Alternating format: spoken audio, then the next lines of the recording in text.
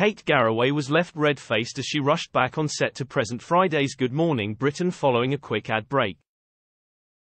Her co-host Ben Shephard couldn't help but laugh as Kate was seen rushing in to rejoin her colleague. "Sorry," Kate stated as she took her seat, flustered. Charlotte Hawkins joked, "Don't worry, no one noticed." "Was that a wardrobe malfunction?" Ben asked. "Well, I mean it's to do with underwear, but I don't think we need the details." "Richard Arnold is here in a bit," Kate announced. Still laughing, Ben added, "Yes, we're going to be talking to him very shortly. First though, let's go to the competition, Andy."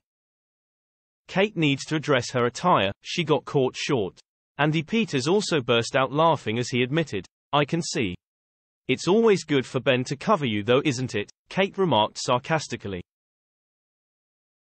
"H has always got your back, Kate, don't worry," Andy commented.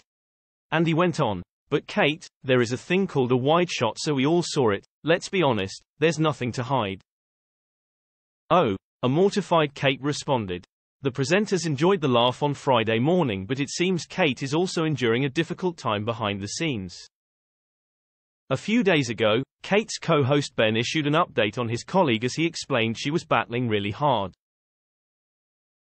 Earlier this week, Ben opened up about his friend and GMB co-star Kate's horrendous few years as she dealt with her husband Derek Draper's COVID battle. Derek contracted COVID in March 2020 and has been suffering from health issues ever since. He is now in a wheelchair and requires constant care. He spent 184 days in and out of intensive care, with his loved ones fearing the worst for him. Speaking to OK, Ben praised his longtime friend and co-star for her resilience despite everything life has thrown at her over the past few years. He said, "We all know Kate has had a horrendous few years with her family and is battling really hard on all fronts. Shush has now become such an important voice for the social care system and carers because it's something Shush is living firsthand." Good Morning Britain airs weekdays from 6 a.m. on ITV.